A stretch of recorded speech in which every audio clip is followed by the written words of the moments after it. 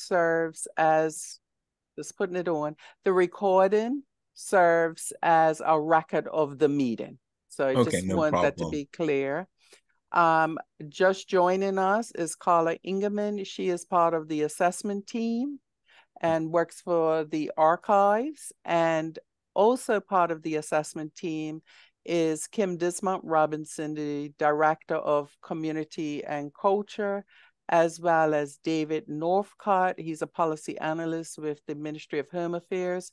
His role is actually compliance. So he doesn't join the meeting. He goes through all the videos and makes sure that we were compliant to the process.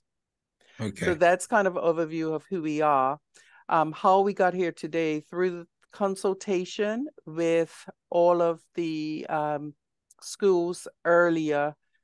It was deemed that we did not have any representation on our meetings from schools.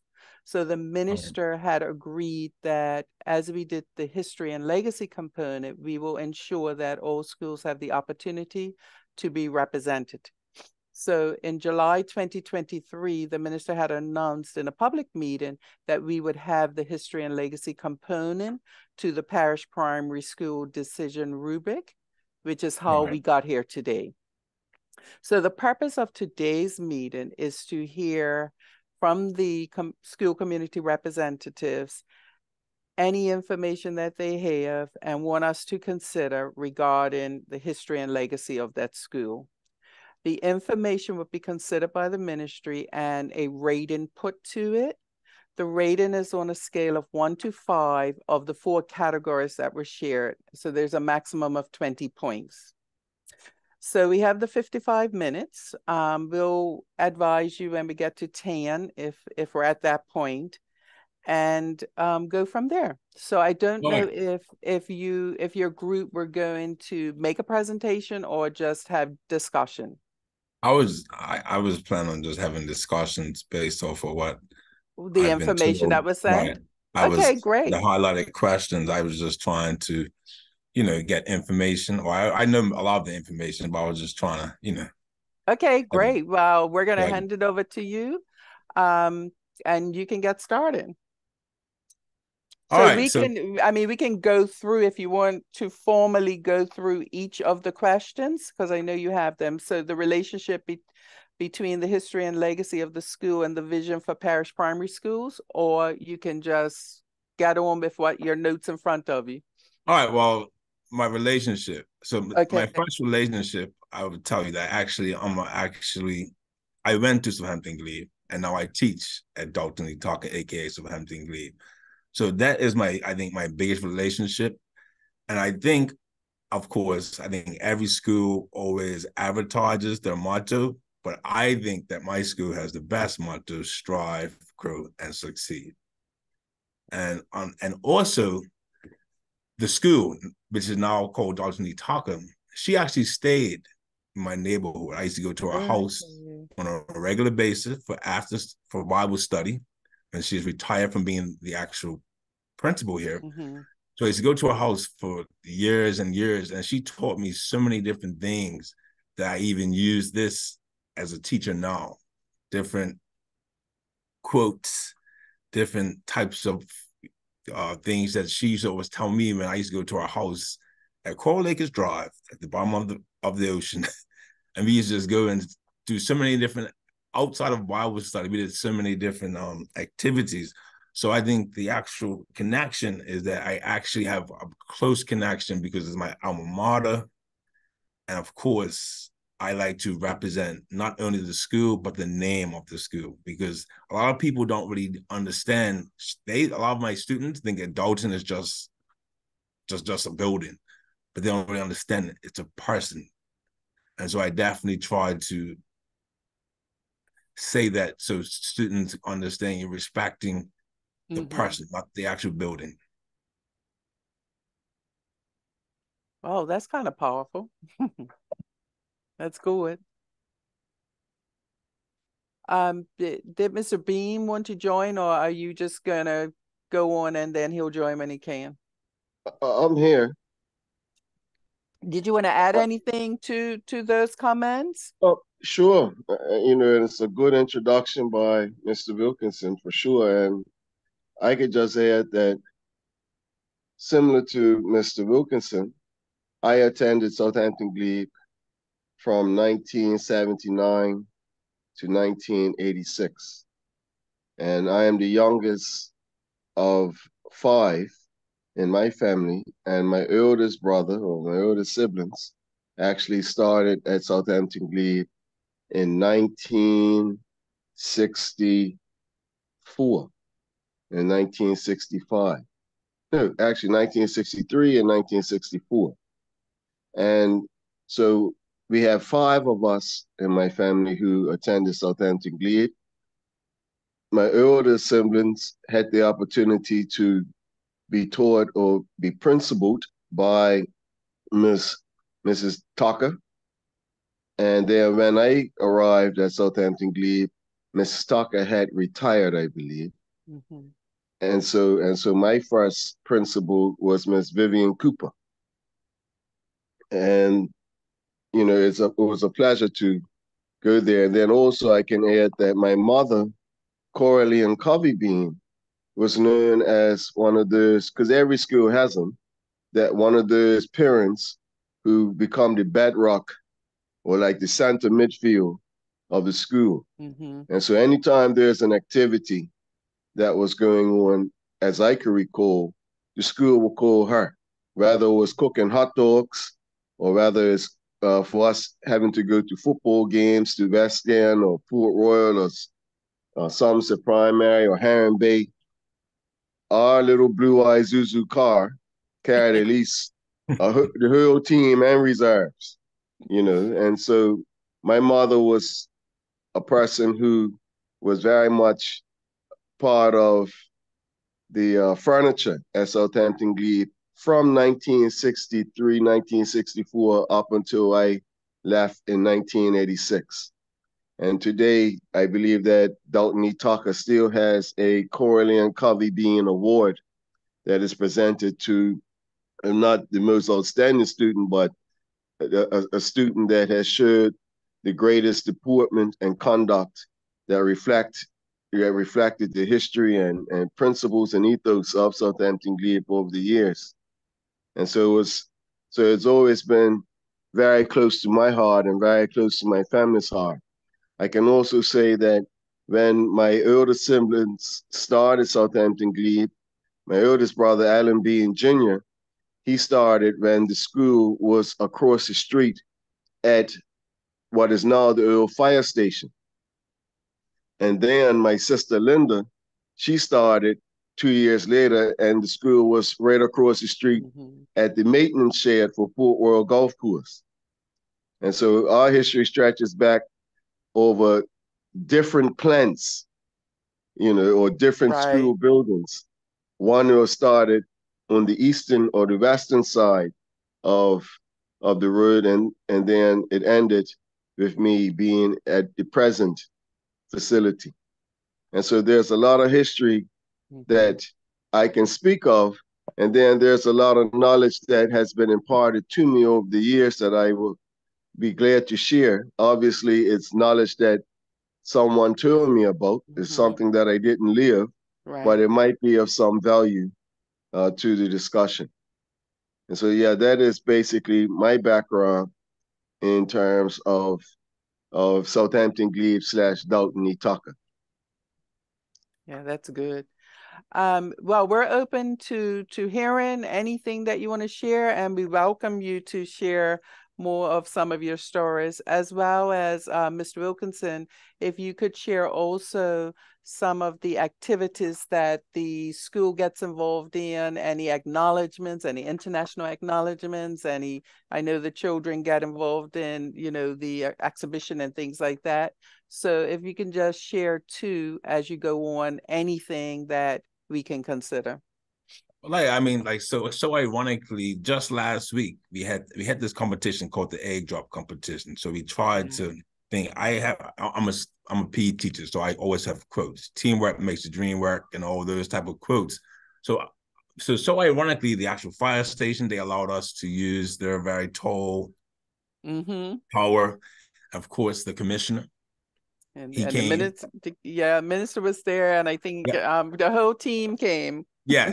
So right. So you go to my school's Facebook, you'll see all the wonderful pictures. So I think us as a school, we do a lot of activities that really tries to bring everyone together. So it's not just always, I say, there's no I in team. I always try to explain it to my students. There's no I in team, or there's no me either. So I think when we do activities, it's not just always trying to advertise our success for others as well. To say that we're not the only, there's so many people who help us make this school successful. And going back to what Mark said about parents, like I had my sports day. Of course, my mom and dad, they're on my team. My mom's the one that's always scoring. My dad's the one, right? So it's that community is connected. I went to Southampton. I stayed in Southampton. So I think the connection of my school is just so connected. It's like that high. It's like I always try to tell my students, a lot of times we have a whole bunch of Wi-Fi connections, but we normally just get to the highest one. And I think me teaching at my alma mater, that's a connection I want to stay and be with.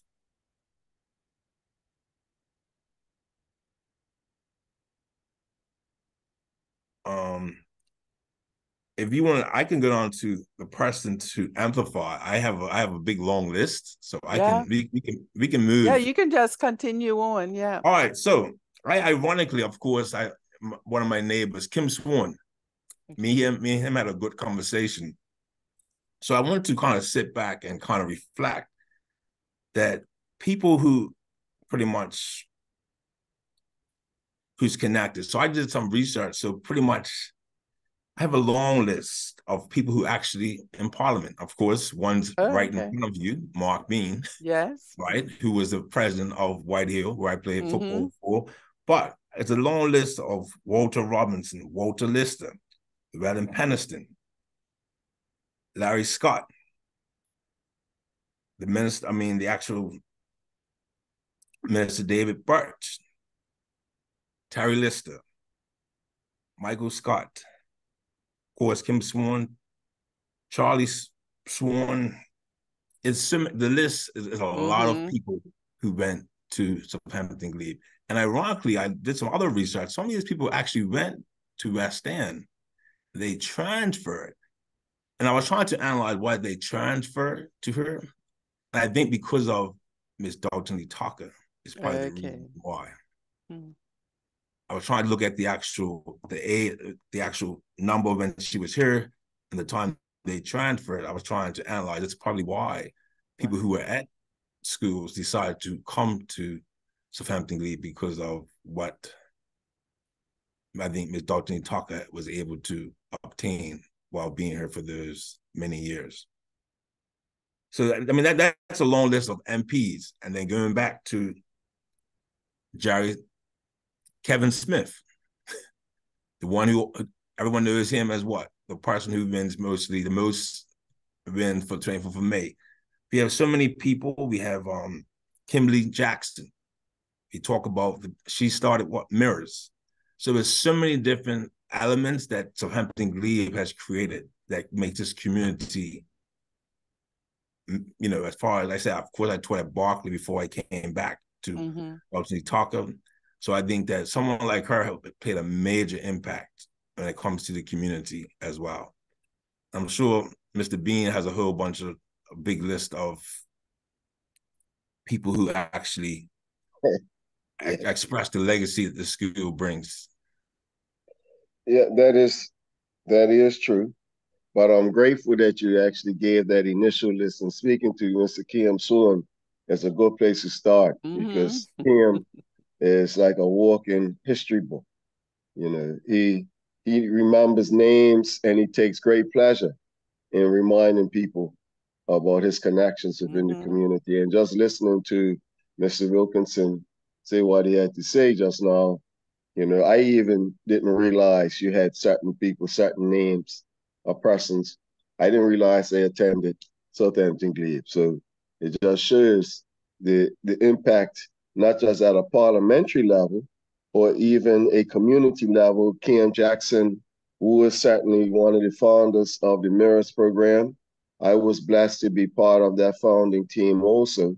And she is one of those persons, as Mr. Wilkinson says, has had a very important impact in terms of the development and cultivation of young people in the island. And I would like to touch more so on the history of the surrounding area and take it back as far as I can to show the significance of Southampton Glebe. Southampton Glebe was, as the name represents, was a school that was built on the glebe lands. And the glebe lands, to my understanding, are lands that were set aside for basically the slaves. It was like slave lands, and because we have Glebe Hill in Talkerstown, we have Glebe Road in Pembroke, yeah, and we have Southampton Glebe in Southampton. But to go back a step further, we also had one of the first governors in Bermuda, Mr. Daniel Tucker, or Sir Daniel Tucker, whose house was just up at what we call NOB Gate, which is adjacent to, what's it called now? What's the old traditions? What's it called now? DC DNC? Grill. Yeah. DC Yes. Grill, yes. Yeah. Yes, DC Grill. So when you turn in NOB Gate and head towards the former base in Navy Annex, just at the top of the hill, you will see some gardens. And that's where Daniel Tucker used to reside, okay? And that's one of our earliest governors in Bermuda's history. Now, the glebe lands are significant because just a few things. One, we have what's called the overplus. And the overplus, which today you will see symbolically, is called overplus lane, which is just between White Hill Field and Somerset Bridge. The overplus was land that was allocated as overplus by Sir Richard Norwood, who was the first person who carried out a survey of the island. And what he called it the overplus because when he got into the area, it was such a beautiful, lush, vibrant area that he became a little selfish and said, well, I'm going to keep this for myself, And so there's always historically a gap between Somerset Parish, which started at Somerset Bridge initially, and Southampton Parish, which started like down by NOB Gate. And that gap was called the overplus. It was extremely beautiful, extremely beautiful. They described it as a veil. I believe Mr. Packwood, our legendary author, had written about it. And so Sir Daniel Tucker, being one of the original governors, and Sir Richard Norwood, being the person who first surveyed the island, they had a major impact in the naming and the development initially of that area. Likewise, because it's glebe lands, you will see one of the first of many occasions and instances that occurred in the island within that area as well.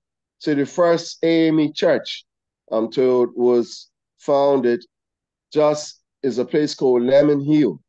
When you turn into Port Royal Golf Course, and as you approach the first green, instead of going around the corner that would take you northerly, you can go straight. And that's what we call Lemon Hill. And that's where the first Black church was created in the island. And the reason why that was the case is because St. George's was the capital at the time. And the way of transport during that time period was via boat primarily. Without it, it took a very long time to get from the east to the west. And because of the lack of proximity to the capital, which was in St. George's, and because that was the glebe lands, one have to understand that the Gombe tradition actually has its origins and root in that area, in the south, in that very area of the glebe lands. That's where the original gumbays took root in the country. Likewise, you have persons like Sally Bassett, who, as you know, we know, she is represented in a statue at the Cabinet Building. And was burnt at the stake subsequently, etc., etc. Sally Bassett came from Jennings Land, and Jennings Land, as you know, is just south of Southampton Glebe in the Jennings Bay area, and that's closer to, I believe, Mr. Wilkinson's territory of Coral Acres / Granary Heights. But that is to show you the level of history and how far we go back. Now, the reason why the Gombays had the root there is because, as you know, the Gombay tradition wasn't just like how it is today in terms of a function of cultural tourism, but the Gombay tradition was a tradition of uprising and resistance. And the reason why you find it having its root there is because of the distance between St. George's and the glebe lands. It was so far away that it allowed the persons of African descent who were residing on the furthest glebe lands from St. George's to be able to develop a culture that was indigenous out of Africa and has also roots that you could find into South Carolina with the Gullah or Gullah population. And also you'll find roots within the Bahamas and Turks and Caicos. And as a result, people wouldn't realize it, but just behind the original Southampton Glebe plant, which is the current fire station, Mr. Wilkinson will be aware too, because everyone who is born and raised in this area will be aware. There's a huge cherry tree bush or bushes on between the 6th, 1st, and 2nd fairway of Port Royal Golf Course. And even when the golf course was redeveloped, that area, thank goodness, was not touched. And so the cherry trees are still there. The reason why that's significant is because these cherry trees are sitting on top of the original grave site for the glebe lands. That's where many of our ancestors are buried to this day. And so I'm very grateful that even when the government went and redid or re-renovated the Port Royal Golf Course, we had the wisdom not to touch that area because it's considered, even though many don't remember it, it's considered and should be considered a very sacred site. And so that sacredness has been reflected with the history that I'm speaking of. It then transitioned into when the Southampton Glebe was first created. And that history, that culture has been instilled or was instilled within the community as a result. So that is one of the major significance or significant historical markers for the area itself within the community, starting from Somerset Bridge all the way to Granary Heights.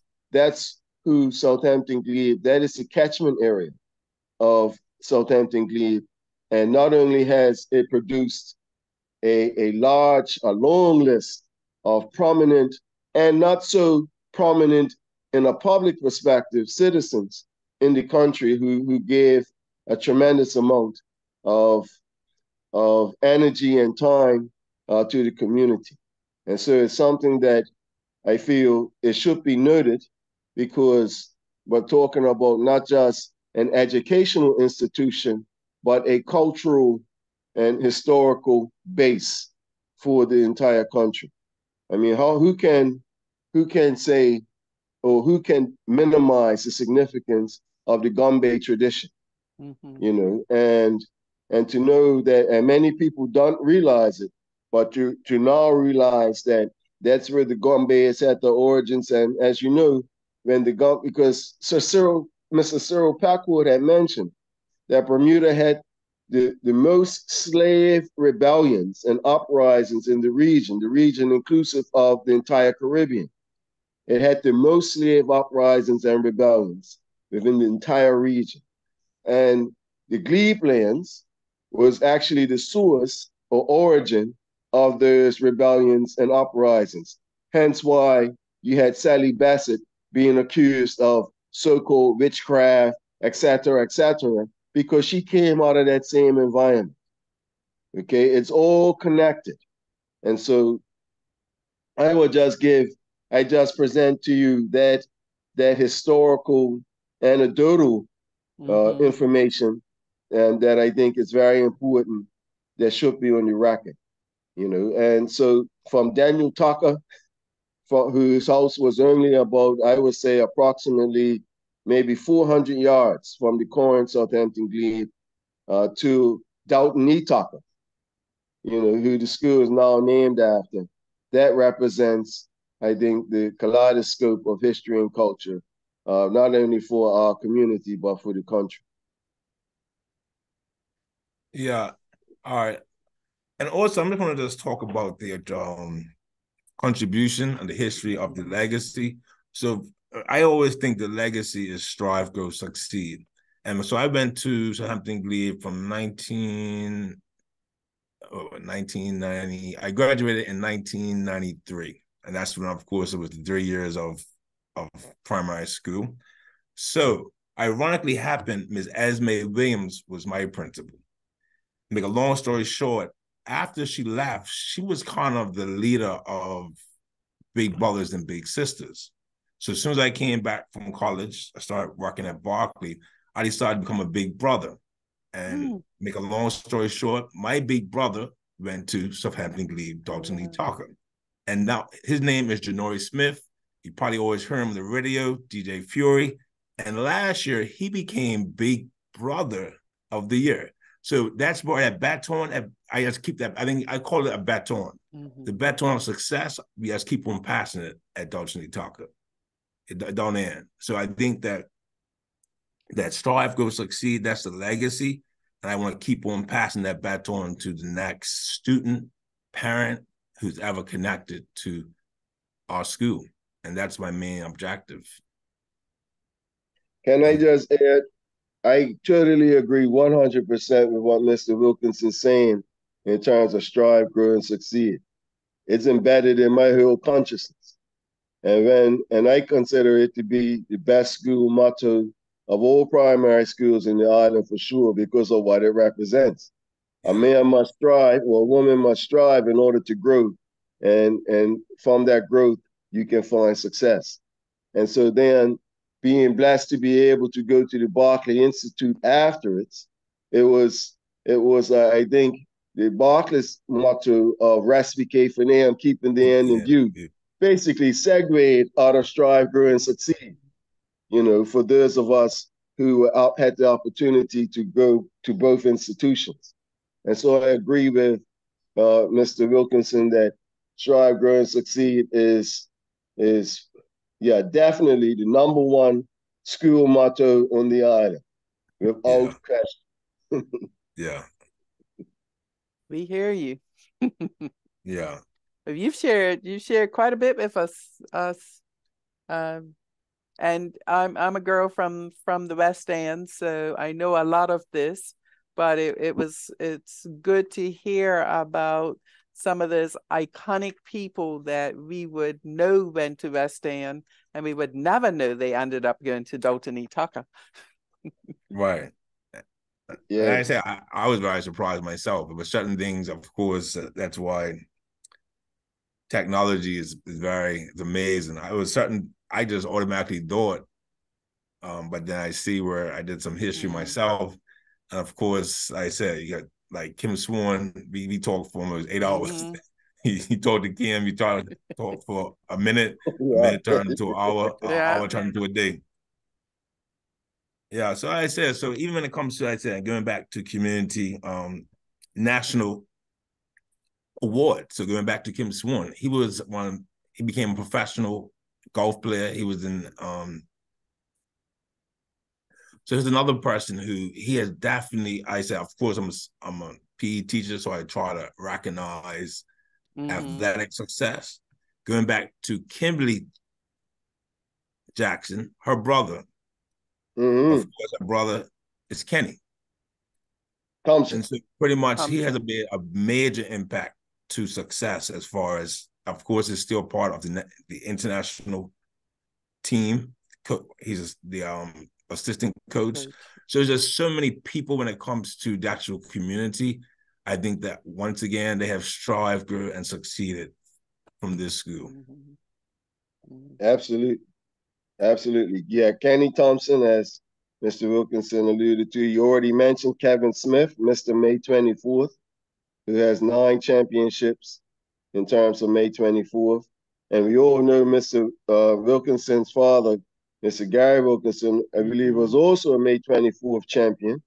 And Yeah. so again, that is something that also should be noted.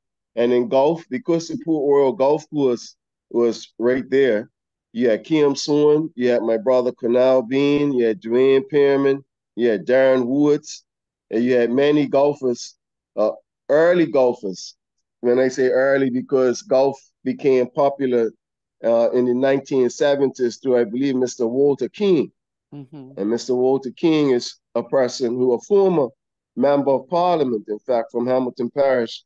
He was a major influence in terms of golf in the area. And that's where a lot of these former Southampton Glebe students were able to develop their skills. I believe that Mr. King's daughter is the current director of youth and sport, Ms. Kimberly Sharice Bean. Yeah, she is. Yeah, and so again, that is a connection. And then we also have some of the best tennis players in Bermuda to come out of the community also. And that is because of the influence of Sam Mabry, Steve Bean, and the current national coach, Mr. Ricky Mallory. You know, and they all have children, sons, whatnot, who went to Southampton Glebe. And let me not forget the late, great Mr. Craig Bean, who unfortunately passed away through a road traffic accident down by 5-Star Island a few years ago. And he also he was a great tennis champion, junior tennis champion, who I am absolutely certain went to Southampton Glebe with his brother Clay Bean and his sister Christy. Am I correct? Yeah. Mr. Wilkinson? Yes, yes. And so he went, but then he transferred to Port Royal, but he started at Southampton. Oh, he went to Port Royal afterwards? Yeah. Yes. See, there's a strong, deep rivalry between Southampton Glebe, first and foremost, and West End. Even though West End was a 2-stream school, so they had double the students we had. We took pride in being able to compete against what was in the Western parishes, the #1 athletic school in the country, to be honest. And actually, I wanted to touch. I was just going to talk about that because remember, we've always been a 1-stream school. So I'm very statistical. So I think right now we have 2 P1s, 2 P2s, 2 P3s. But if we had all that success as a 1-stream school, imagine the numbers compared to other schools have almost up to 250. I know when I went here, I think we had 110. So imagine the success would have been a little bit higher. You're right. Numbers don't lie. You know what I mean? So I think that going back to being a 1-stream school, imagine if it was a 2-stream. Just think back and analyze that. Quality is definitely should be the focus of what was produced out of Southampton Glebe in the absence of quantity, that's for sure.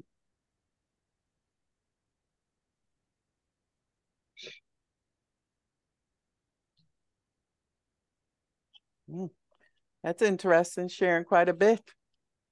Right, and I can go back once again. Like I said, I like looking up stuff. So of course, Terry List, of course, right now he's the actual Speaker of the House, but ironically, he's actually the longest serving member in Parliament. He started in 1989, and he's still in that area. So that's when he was able to strive, grow, and still succeed. So Dennis. It's Dennis. I mean, Dennis, yes. Yeah, I'm got it. Mm. Yes, yes, Yeah, Dennis. yeah. Yes, very true. Boy, this exercise making me feel proud, to be honest. You know, yeah, just to think about it, just to have the memory and to realize that we had so many prominent persons in the island that made such a large impact in the island come out of uh, basically the best community in the island. You know what I mean? I can't express it even more. It's very edifying to be able to hear the information that Mr. Wilkinson sharing Mm-hmm. and that was sharing. And I think that it should be indicative of the need to retain our history and our culture because schools are not just buildings to impart knowledge, but strive, grow, and succeed was and is a a standard by which we should always aim towards. And so it became basically a part of the ethos of the community, not just within the classroom, but outside of the classroom.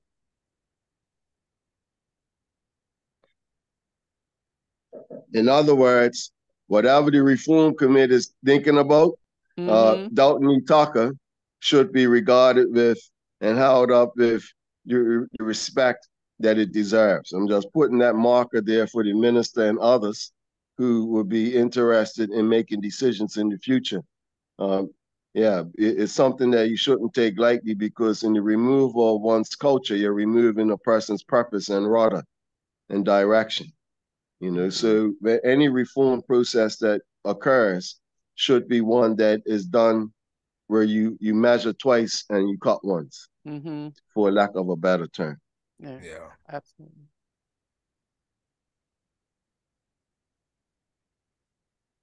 Thank you. You share quite a bit.